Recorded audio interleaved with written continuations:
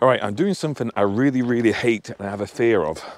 I really do have a fear of it, and my legs are shaking right now. I'm standing on the ice. Below me is about 12 feet of water, and I don't know how quite thick the ice is, but there is an ice fisherman out there, so it gives me a good indication that the ice is pretty thick right now. So anyway, Lake Erie, the latest right now, February the, what are we at? February the 5th? Saturday?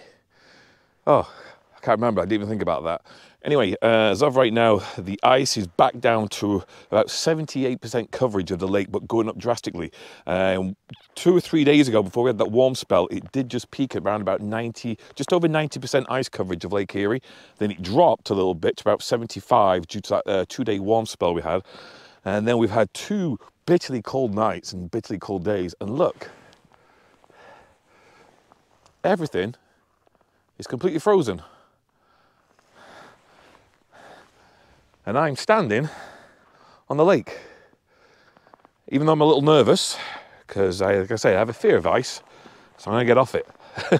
I don't know how deep it is, but just over there, someone fishing.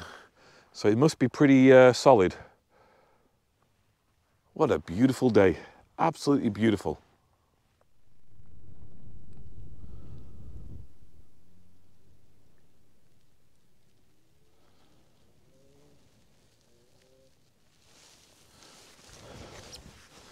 That's pretty cool. Ooh, falling down. Check this out.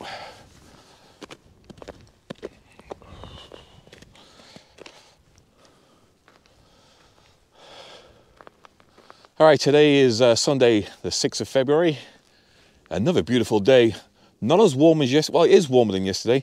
It's just that it's windy. Yesterday was -9 and no wind, so it felt beautiful. But today it's around about 0, but we've got a strong southwesterly wind, which is causing a bit of a wind chill right now. So yeah, otherwise it's actually a nice day. Clear blue skies.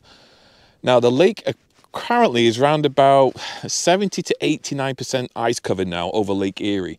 It did drop, and that was due to the 2 or 3 warm days we had beginning of the week, where temperatures rose to about 5 degrees Celsius in the daytime, ahead of that storm that came in, and then it just dropped right again. So we're probably getting pretty close to the 90% mark.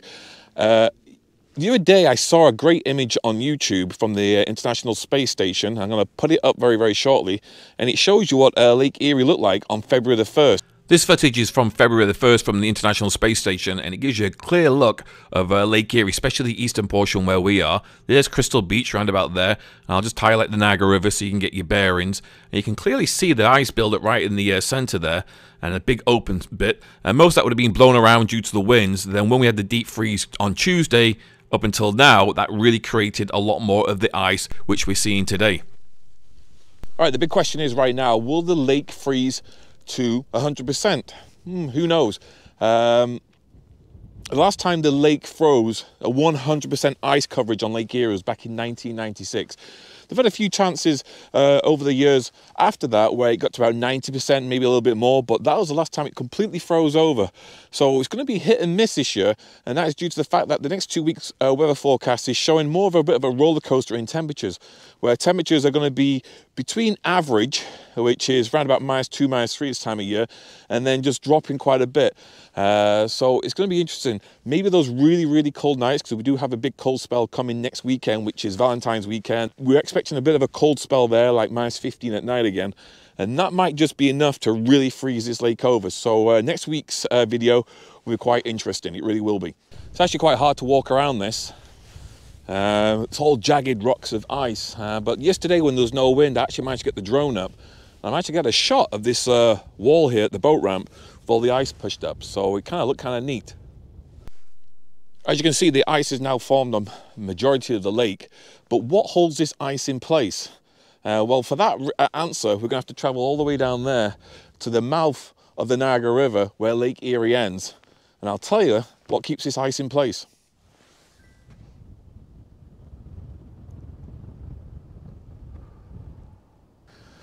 All right, just behind me is the mouth of the Niagara River. So Lake Erie is here and it ends right there.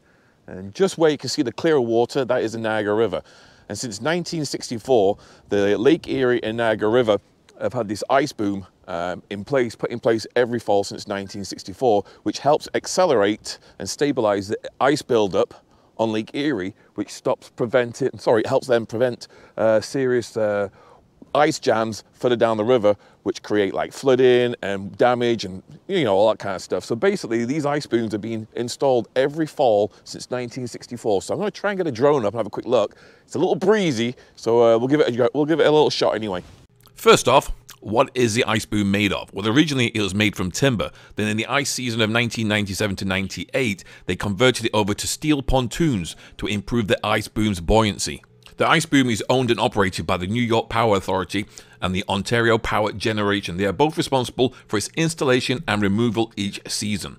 The ice boom consists of 22 spans. The first 4 are located between Buffalo's Harbor inner and outer breakwater and constructed using 16 15-foot-long mini pontoons. The remainder of the boom is constructed using a series of steel pontoons, each 30 feet long and about 30 inches in diameter. How do the pontoons stay in place? Well, they're actually attached to the floor of the Lake Erie, onto the riverbed there, by 2.5-inch steel cables. When the ice boom is in position, the 8,800-foot-long ice boom stretches right across the outlet of Lake Erie. And there you have it, a few facts on the Lake Erie ice boom.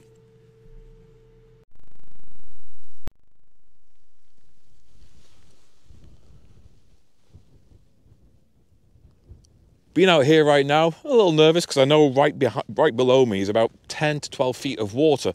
And I'm guessing, hopefully, looking at the size of those chunks of ice, the ice is probably about 8 inches thick right now. So that's the only saving grace I have. But it is beautiful just looking at this. Check out the size of these chunks of ice. Oh, I got one under my foot, which is wobbling right now. Oh, look at this. Look at that. It's huge. Another one underneath.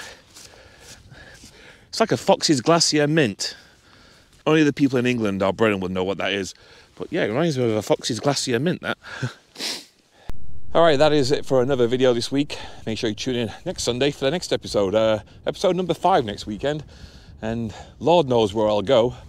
Maybe I'll try somewhere else. And I want to try and get over to Point Abernode Lighthouse if I can. So maybe next weekend episode we might get some shots of the lighthouse, but you can't drive there, so it's going to be a long walk round, but I'm going to give it a go. The weather's good. All right, so anyway, my name is Nigel. The channel's been Nigel's Cheap Vlogs, and thanks for watching. See you all next week. Oh, ow, I just put my foot in water.